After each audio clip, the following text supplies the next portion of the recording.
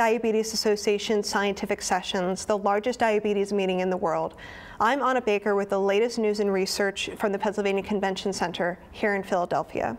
Some very good news today for people who use long-acting insulin glargine, also known under the brand name Lantus. Previous studies had suggested that there was a connection between using it and an increased risk of cancer. But as just reported here at Scientific Sessions, 3 new major studies examining its use in the United States and Europe have found no increased risk of a wide range of cancers compared to other long-acting insulins. Just one of these studies suggested a slight increased risk for breast cancer, but it was only among new insulin users. Additional follow-up will definitely be needed to confirm this finding, as data from the other studies suggested no increased breast cancer risk from glargine. Researchers in 5 northern European countries and at locations across the United States looked at the association between the use of insulin glargine in all cancers, as well as individual risks for breast cancer, colorectal cancer, and prostate cancer.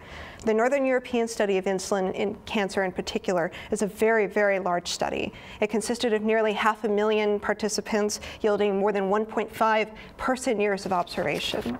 So again, 3 separate studies have found no increased risk of cancer associated with relatively short-term use of insulin glargine. Insulin is safe to take daily, and that news ought to put many, many minds at ease. I'm Anna Baker, and this has been a breaking news update from the American Diabetes Association Scientific Sessions in Philadelphia.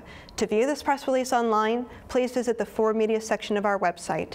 And for the latest breaking news and research from Scientific Sessions, stay tuned to diabetes.org/breakingnews.